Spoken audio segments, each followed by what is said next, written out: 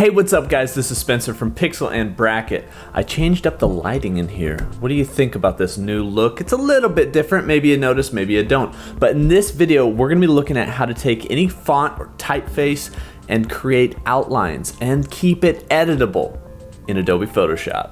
So this is likely the thumbnail that you saw when you clicked on this video. I think this is the one I'm going to use. Here's what I did. I'm gonna show you first, then we're gonna go through it. Basically, I've got type here, right? And I can completely edit this type. So I could change that to fruit or whatever I want. It's still editable type. It's got a stroke around it to make it an outlined font.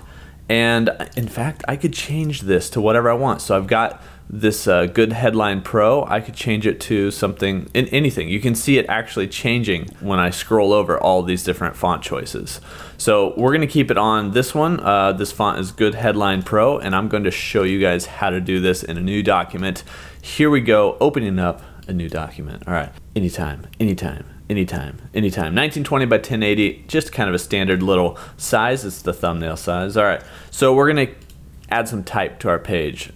Click on the type tool, shortcut key is T, and click on your page. Let's say outline. That's what we're gonna use, the word. Now this type is white, so I need to select all with Command or Control A, or just double click in there. And then I'm going to change the color to, well, let's use something fun, like a minty green color, like this.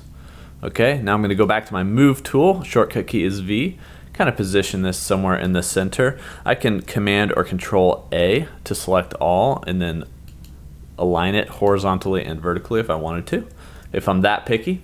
Okay, so we've got some text on our screen here and it's got a green fill to it. See this layer panel down here? It's got the text layer in there. There's this empty space here that I'm going to double click on. And that's gonna open up my layer styles. Inside my layer styles, we have stroke. And if you don't see it, you can go down to the FX button and add a stroke. We're gonna click it so it's check marked. And actually changed, we actually have a stroke on there now. I need to click on this so that I can get to those options.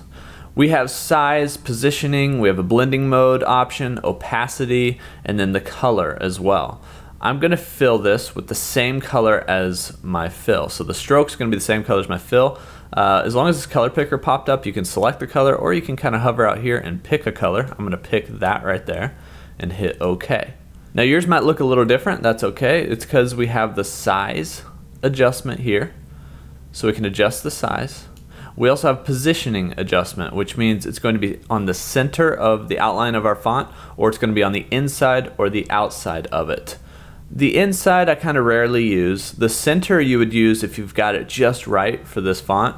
A lot of times I use the outside because I think it keeps the integrity of it the best, but depending on the size of the stroke, you might end up just on the center. Now you might be thinking, what do we do with the color of the font? I can't really, this isn't outlined. Well, we've got the outline there. We need to get rid of the fill, the inside. So we're gonna go back up to blending options, and there's this little advanced blending section and fill opacity. I'm just gonna take this down to 0. That means that we can see through the fill. The fill is completely transparent. So I'm gonna hit OK on that. Let's bring in a photo. I think I have that same fruit photo, so we'll just bring that in. This one's from unsplash.com. I'll put up whoever's image this is in the credits here. All right, so I'm just gonna resize this to make sure it is the size of my document. Hit enter. I simply drug a photo in so it's landed on top of my layers. If I click and drag this, I'm gonna drop it below the outline. So now you can see, I just wanted to prove to you, you can see through this font now. It's also editable. So I could take this outline text and, ooh, what's that word in there? Spanian. So that's something up there, a language I don't recognize. We could put that in there, right? We can edit this and just like any old normal text. So we haven't actually done anything. This is a non-destructive process. Now, what I did to make it more visible over here was a couple of things, because I've shown you how to do it now, but if you want a couple of, here's some extra credit, right? So the first thing I did was I thought, all right, there's all this color in the background. This has to be white. So I selected it all, went up and changed my color of my text to white. Oh wait, that didn't do anything. That's because that just changes the fill. Remember, we need to go to stroke. So I can actually double click on the stroke, and if you don't see it, there's a little drop down panel here that shows your effects. If I double click on that stroke, I can change the color of that. So remember, changing the color of your text isn't going to change anything. You got to change the color of the stroke. We got to make that white. Now, I think that the stroke needs to be a little bit thicker for this background so that it stands out a little bit more. So I'm going to go to the size and sort of bring that up. Now I think because it's on the center, it looks okay. It looks all right there. I might also check and see what outside looks like, and I might also check and see what inside looks like. Inside's a definite no. Outside, I don't really like how that A starts to lose its center. So really for this word, I would stick with the center position if you're gonna thicken up the stroke. And then I'm gonna hit OK on that. Now what else can I do this? Well, I can actually add a drop shadow to the same text. Double click in that sort of blank area. Let's get back to that layer style. And we have a drop shadow option. Once again, FX to drop shadow if you don't see it. Check mark that on. It's going to apply whatever our current defaults are. This is sort of where I think I had them in the last document.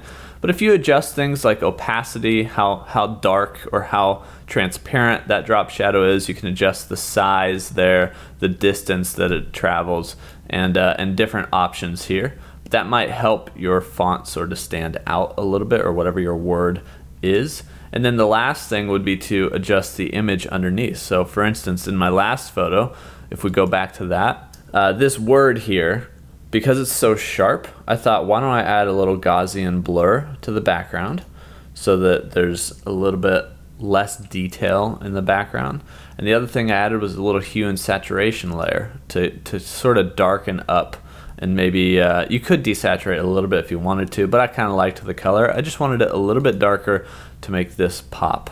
So if you want to know how to do that, this hue and saturation layer is in your adjustments panel. So it's just an adjustment layer. If you go up to Window, down to Adjustments, it's going to pull up in this panel.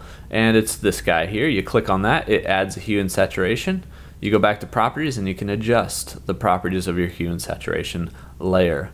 Gaussian blur, because we pulled this image in, it's a smart object. If not, you'll want to go to Filter, Convert for smart objects.